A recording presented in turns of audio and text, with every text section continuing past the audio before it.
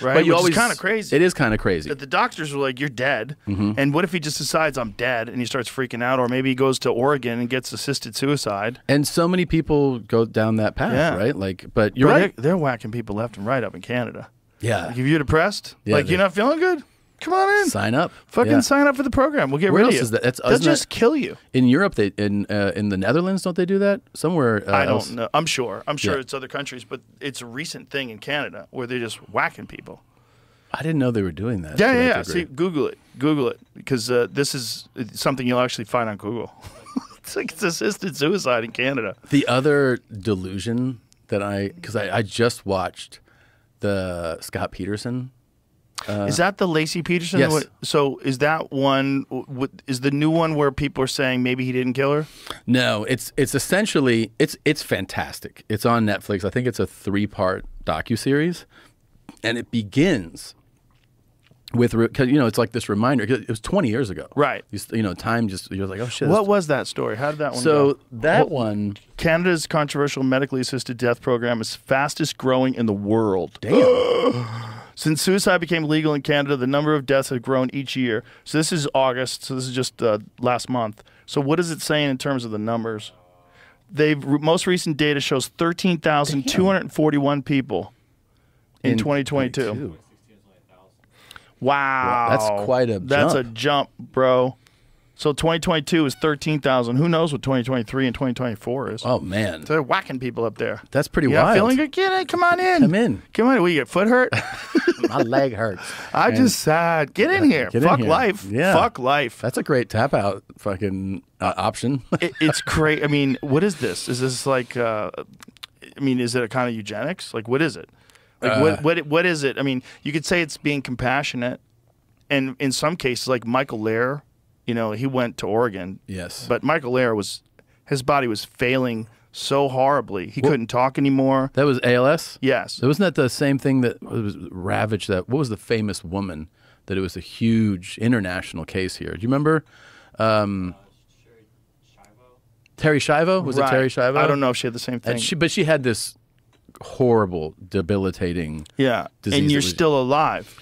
And at the end, it kept getting worse and worse, and it wasn't getting better. So he went to Oregon to do it. He actually went to Oregon once and then changed his mind and came back.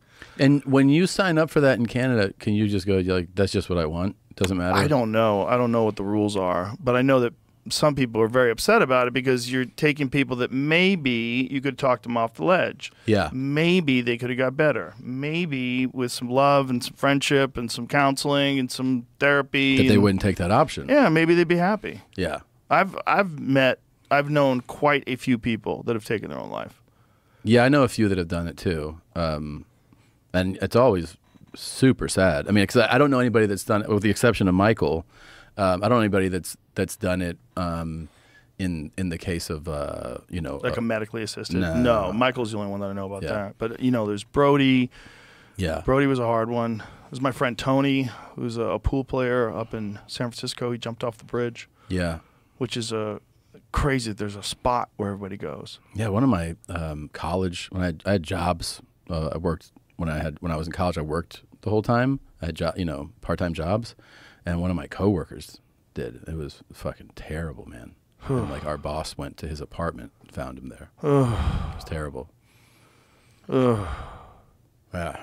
For some people, they don't think it's ever going to get better. I know. And and if you don't have support around you, you don't have someone that can pick you up. And it's crazy how someone can pick you up. It's crazy how you could be just feeling like total complete shit. And someone who cares about you can come over your house, take you out, have some laughs. Yeah. And you're like, I think I feel better. Yeah. Because we feel better around people.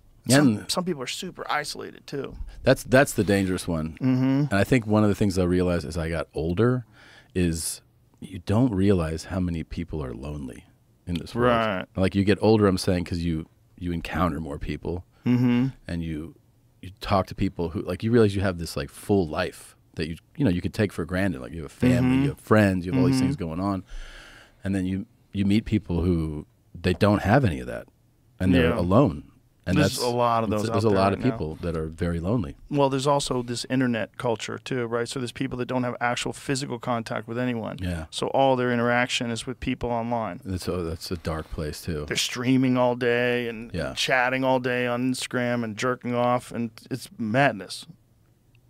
Mm-hmm. Yeah, that's not a path to fulfillment. Is isolated online. No. And also, you don't. Sometimes I don't have it to that degree, but you're online for a while on something, and then you go into the real world, and you're like, oh yeah, I was just living in this make believe place for a while. You don't realize it's not real. Right. Right. You live in this make believe place, and you're not having any of the normal human contact that we thrive on. Right. All your contact is like this weird, like displaced, not connected. It's all weird. Mm-hmm. Which is like if you go to someone's Twitter profile and you see that they're online 12 hours a day, just fucking barking at people. I know. Like a dog. And it's giving them some charge. Like, yeah. It's like an annoying dog next door. And they're just baiting people all day.